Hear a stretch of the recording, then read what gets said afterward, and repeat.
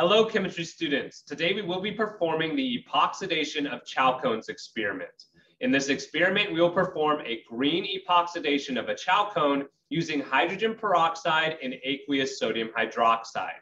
Let's get started.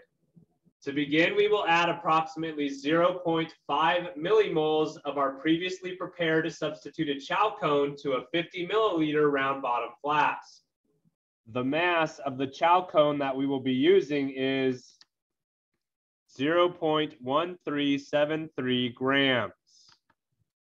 I've added the chalcone to the 50 milliliter round bottom flask, and we will next add 3.5 milliliters of methanol and a stir bar to the flask and stir the mixture with gentle heating for a few minutes to see if the chalcone will dissolve in the methanol.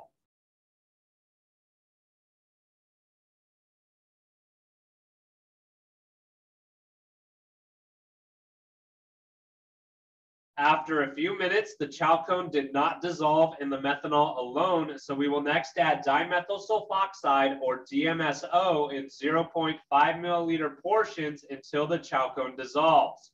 Once the chalcone dissolves, we will allow the round bottom flask to cool to room temperature.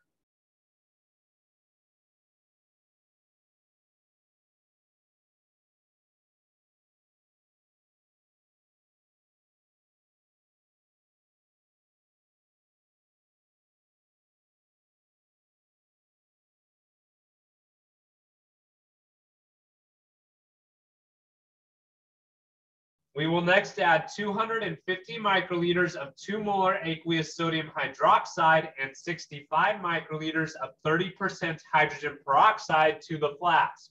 We will then place the flask in an ice water bath and stir the mixture for 1 hour.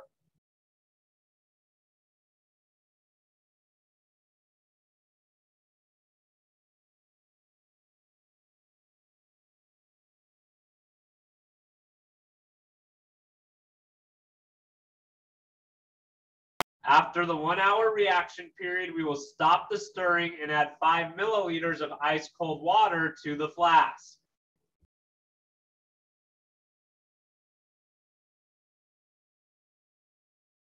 We will next extract the epoxide using diethyl ether. We will begin by adding 10 milliliters of diethyl ether to the flask and swirl the flask to dissolve the epoxide in the ether. We will then transfer the mixture to a separatory funnel using a funnel and a glass stir rod to direct the liquid into the separatory funnel.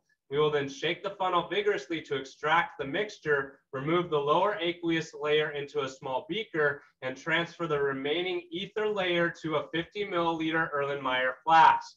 We will then pour the aqueous layer back into the separatory funnel and re-extract it with a fresh 10 milliliter portion of diethyl ether. We will again drain the lower aqueous layer and transfer the second ether extract to the 50 milliliter Erlenmeyer flask containing the first ether extract. We will then dry the ether extracts over anhydrous magnesium sulfate for 5 to 10 minutes.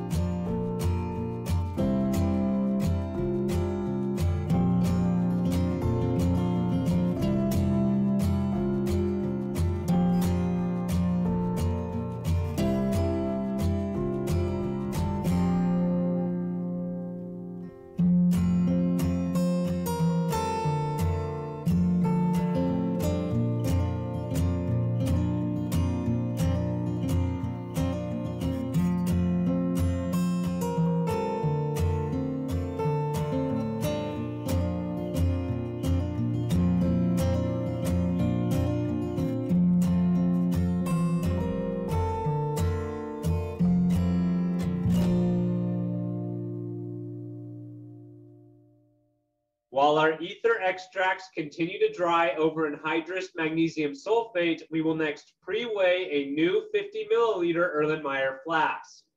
The mass of the pre-weighed 50 milliliter Erlenmeyer flask is 33.6560 grams. We will next gravity filter the solution through a piece of fluted filter paper into the pre-weighed flask.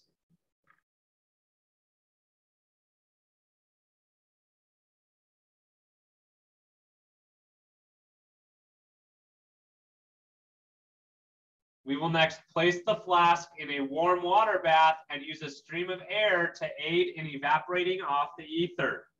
After evaporating off the ether, the mass of the pre-weighed flask plus the epoxide plus any DMSO that was extracted into the ether is 33.8931 grams.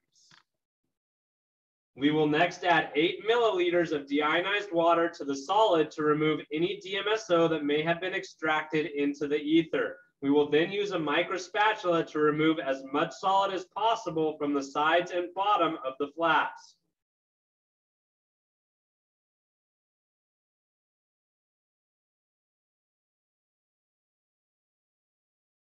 We will next collect the epoxide by vacuum filtration with a Hirsch funnel and use deionized water to aid in the transfer and the washing of the epoxide.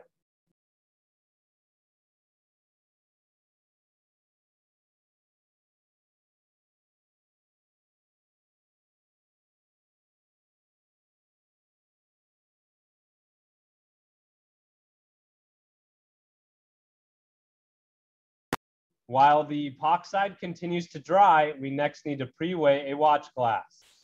The mass of the pre-weighed watch glass is 35.3702 grams. We will next transfer the epoxide to the pre-weighed watch glass and dry in a 60°C oven for several minutes.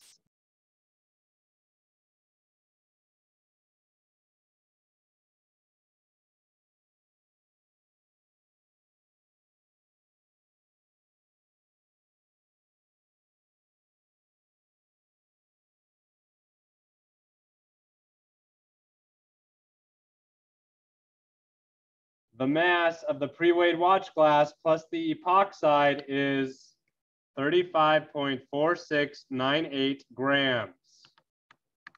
We will now perform a melting point determination of the epoxide product.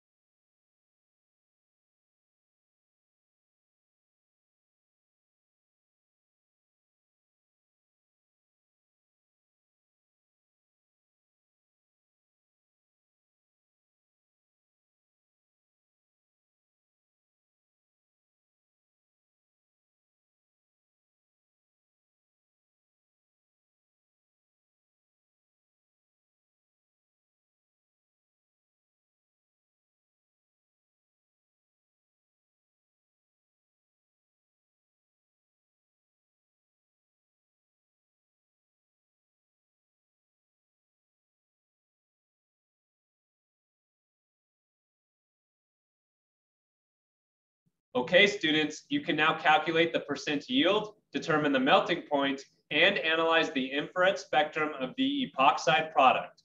This concludes the epoxidation of chalcones experiment. Thank you for joining me for this laboratory.